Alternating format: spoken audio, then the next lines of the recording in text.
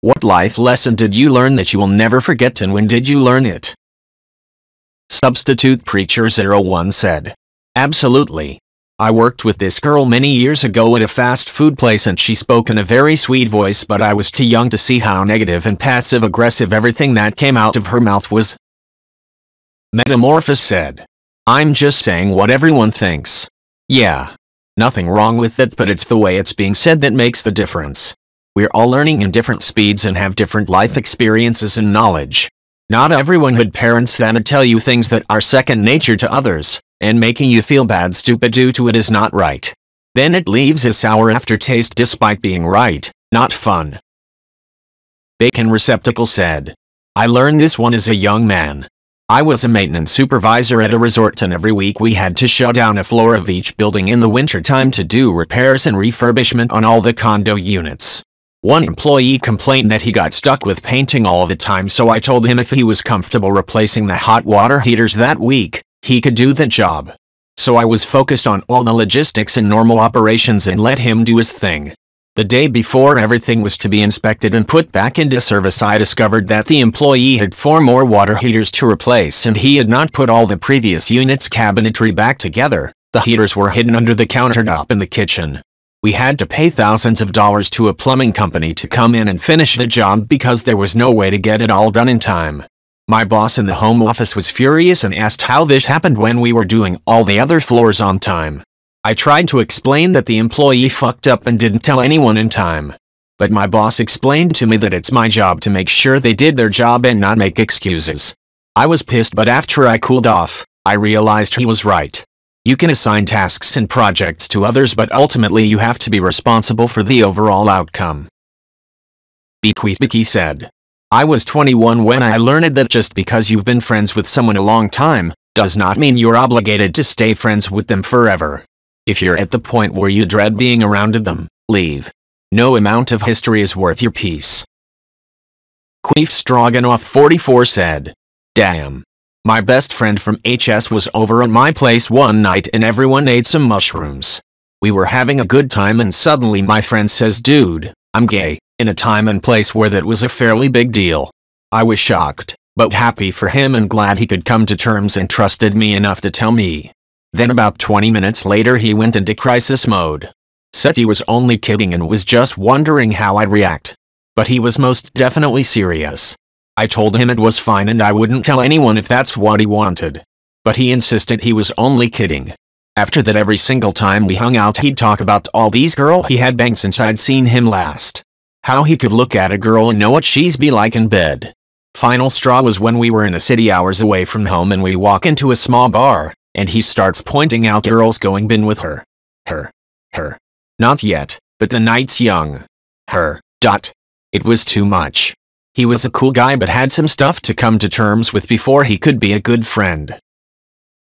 Fast Sheep Herder 4517 said, I used to work at this place and there's this guy I regularly chat with, but I wouldn't say he's my friend since we didn't really know each other that well.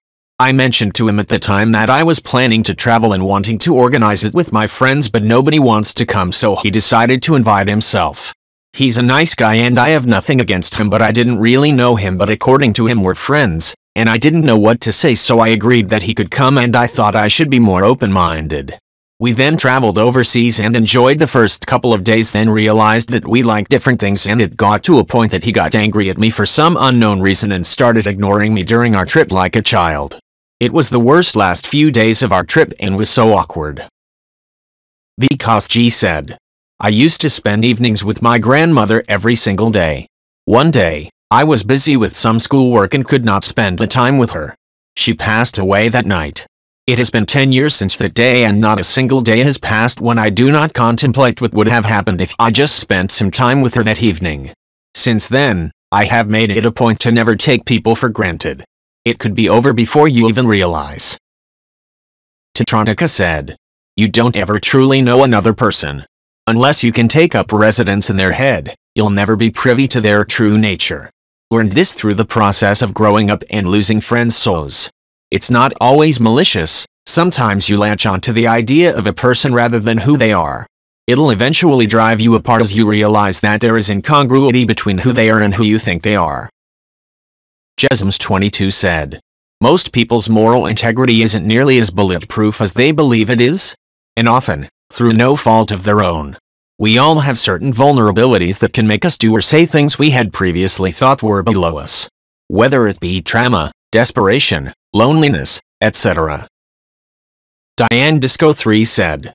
My dad taught me as a teenager that relationships should be easy. Biggest and best lesson I've ever learned. Relationships should not be filled with drama but with friendship and respect. Really helped me choose who to be with. Now I teach my daughters the same thing so maybe they can prevent being in a painful relationship. Steadias Ocean said. A lot of it is just blueprinting from our parents. Growing up, my parents fought constantly, which I must have absorbed subconsciously as how people in relationships relate and show love. Then I got married to my wife who didn't engage when I let emotions fly and took it as a sign she must not care about me.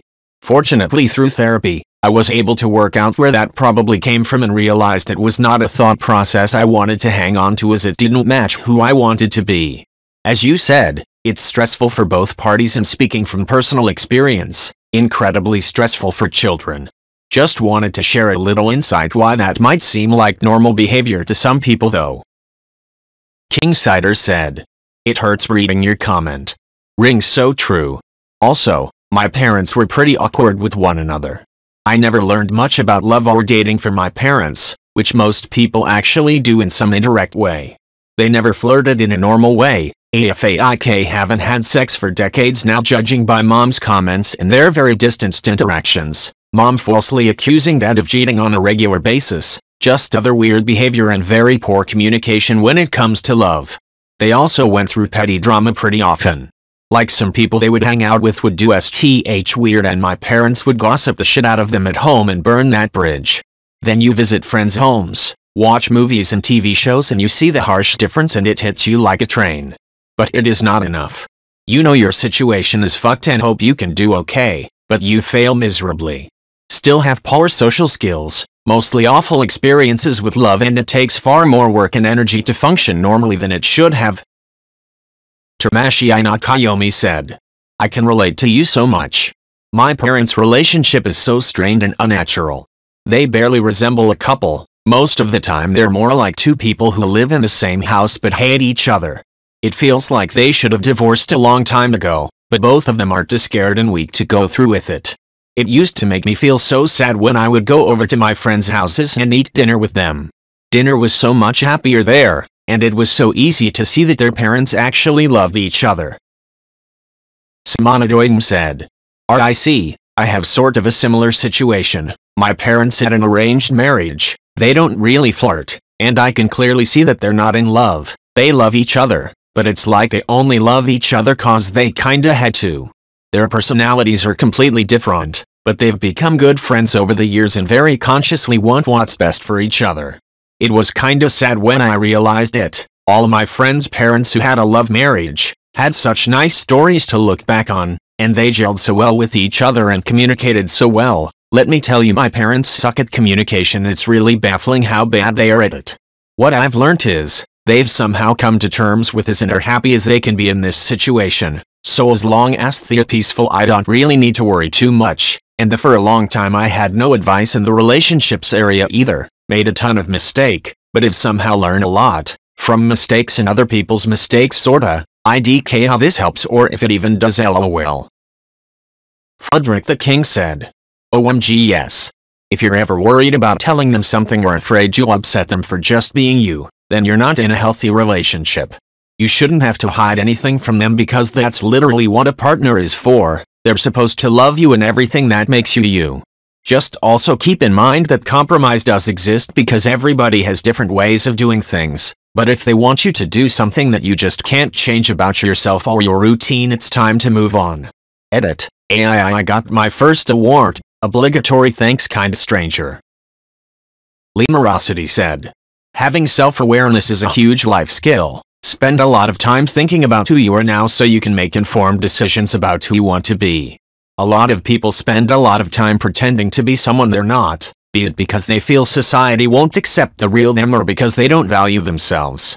Part of becoming a healthy adult is learning to value who you are now. Be willing to change your ideas about who you want to be, This is an important feedback loop as you get life experience. Figuring out if the actions and people in your life are positive in terms of helping you become the person you think you want to be. Not everyone has to move you forward, but you want to avoid meaningful relationships with the people pulling you away from that. Spirito said, "When I was in high school, my mom and I took a day to go church shopping in a new part of town. We must have gone to 5 services that day. Some were fun and lively, some were quiet and reserved. But one in particular really stuck out to me for being so kooky. It was October, and the preacher was starting his sermon to the room of 40 people with Halloween is right around the corner. Who here celebrates Halloween? I was the only person to raise my hand. The preacher goes, good. Because Halloween is celebrating the devil, and we don't do that here. At this point, I quickly drop my hand as people give me weird looks. My mom then goes, by the way, it's not a good idea to volunteer information to a group of people you don't know. I learned that I need to wait until I understand at least the basic dynamics of a group before sharing anything about myself. In these cases especially, it's better to be quiet and anonymous than to stand out and be a target." We never ended up going back to any of the churches we saw that day, though. Freddie Mew said, "I had never heard that particular rhyme before, and while I kinda knew that instinctively after doing it so many times in one form or another, I was getting stuck on something where I had to do it backwards. My friend's younger sister, she was about 9 or 10, I think, said that rhyme offhandedly as she walked by. I was about 20 or so at the time. I've thought about it every time I've turned a screw since, and I've never really messed it up again either.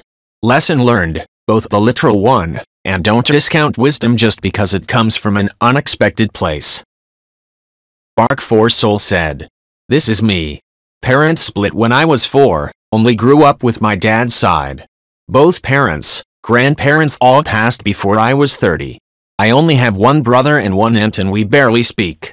I would trade everything I have for a normal family life. I dated an ex when I was like 23 for 2 years who had a huge family and got together regularly outside of holidays, and it was best thing I've ever been a part of. When we split I was legit sad cause her aunts and uncles and the nieces and nephews all eventually stopped talking to me too. For a brief moment I had it."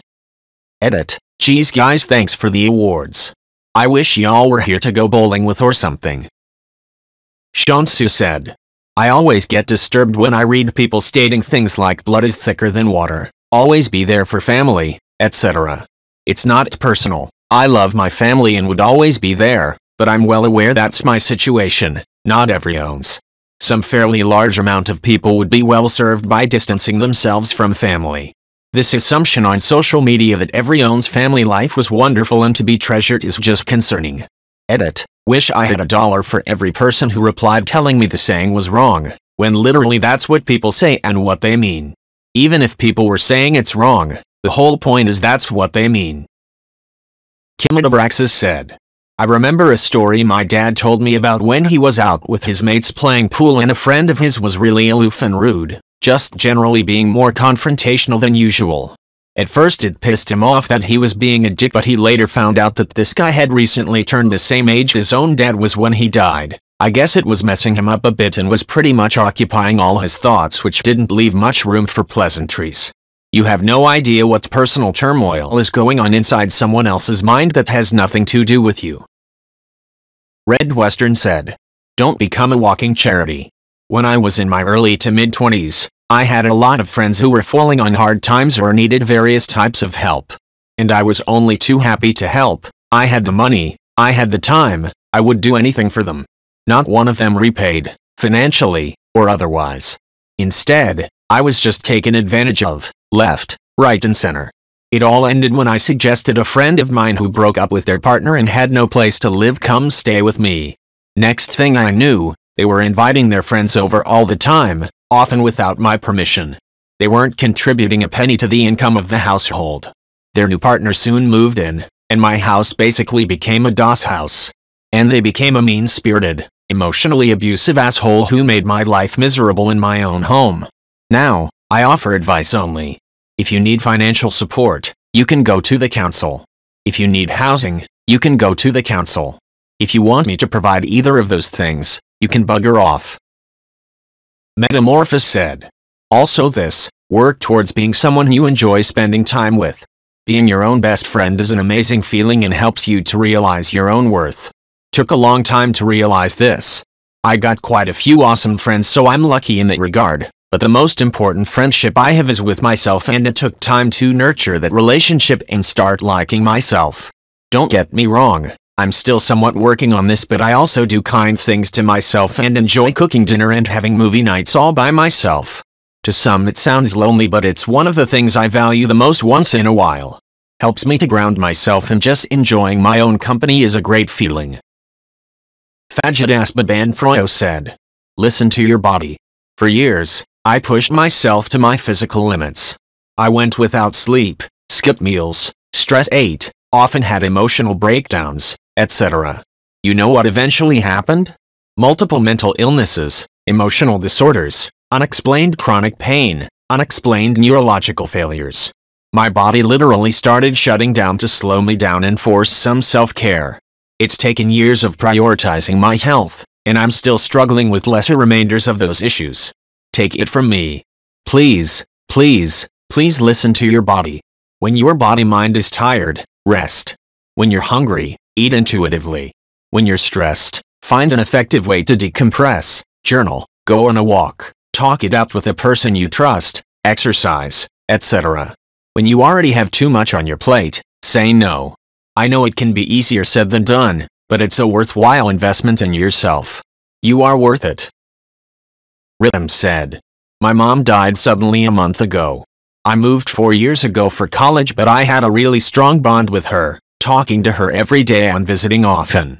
She was amazing, always saying how proud she was of me, that she missed me but was so happy I was living my life and was happy.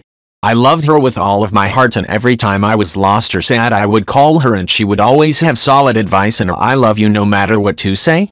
I had finished my last college exam on Thursday but decided I wasn't going home that weekend because I just wanted to sleep and relax at home. She called me Friday morning, asking how I was and clearly wanting to chat, but I had so many important things to do I told her we'd talk later. Saturday morning I went out and was out shopping and having a good time. I remembered to call, but I thought I'll call her back later today or tomorrow. Saturday afternoon they called me to say her heart had just stopped, and she didn't make it. Make time for the people you love, and for the people who love you. Take out 20 minutes of your day. People always say life can end at every minute, but I realize how sadly true that is. I wish I had talked to her all through Friday and Saturday and gave her all of my time. She deserved it. I love you, Mom." Neon Style said, "I was doing forced landing practice in the training area in a Cessna 152 Aerobat with my instructor. On the way back to land, he asked me this question. What will you do if the engine catches fire? I looked at him and said jump out. He said, no, you just control the plane, you yaw the plane to get the fire away from the cockpit, and just keep flying. You forget about the fire, and do what is within your control. I looked at him, stunned, and said that's fucking profound, Steve. I promptly took that advice and applied it to every aspect of my life. Don't worry about things that are outside your control." Kitjin said, "When I was about 9 years old I used to bully a lad in my class. I felt like a tough guy because he was bigger than me. I bullied him because he came from a poor family, but I'd always had a wealthy family. Until I was around 9 years old. My dad's alcoholism escalated and cost him his job and destroyed our family. I bullied that lad out of anger because of what I was going through, and then one day he beat the shit out of me. Our head teacher, principal, made us sit outside his office for a whole day together, just the two of us. I quickly realized how much I upset him and we became friends." Drew Kreft said, "I had a similar situation happen. When I was in elementary school, like 4th and 5th grade, I was constantly bullied on the bus and at school by one kid. I tried to stand up to him a couple times but never got anywhere and just got my ass kicked out. Eventually, I started taking my anger out on another kid and bullied him. Me and my bully got close and he stopped messing with me. After a year or so I realized what I had done, and for the rest of my time in school I tried to make up for what I had done to this other kid. We became decent friend and from that point on, even up to now, I find friendships in everyone around me. If they don't like me I just move on instead of hating them or hating myself because of their dislike of me. Huge life lesson for me and had really heavily contributed to the person I am today. Cloud Watcher said, somehow my parents imparted to me life was a pie. If somebody got some, I got less. That if I wasn't doing something impressive or winning at something, I was failing. I thought the way to be valuable and get people to like me was to achieve more, prove how smart I was, and one-up them. You can imagine how that goes over. When people predictably didn't like that, I thought it was because I wasn't achieving enough or seeming smart or talented enough, so I'd get even worse. It's hard to undo such an ingrained mindset and to admit shortcomings and share vulnerability, but the gradual life lesson has been not to try to impress people, not to be ashamed of your true and perfect self, but to listen to people, share with them, and be open, honest, and vulnerable. Edit to add, not a zero-sum game about physical or material things, more like attention and emotional things. My parents certainly never actually literally told me that, either. It's just some weird translation my brain did somehow. SJ4II said, my father was an alcoholic. My mom wanted a divorce and his response was to shoot himself in the stomach, in front of his kids. After that he slowly got worse, to the point we didn't see him for years. He was in prison and never told us. Then when we were in our late teens, he wanted to reconnect, but didn't know what it meant to be a father to older children and treated us like little kids. We struggled to relate to him for a while and then my uncle called me one day, I was 23, to tell me that he died in his sleep from alcohol withdrawal in a halfway house. I think movies, TV shows and books, and religion, makes it seem bad to not forgive someone, but I can't forgive him. The suicidal attempts, the lack of contact, the alcoholism, it was too much. But what movies don't tell you is this, it's okay to feel that way. It's okay to feel conflicted and unsure of how you feel. Life goes on. That doesn't mean you didn't love them, it just can't be wrapped up in a neat bow. I think it was important for me to realize that.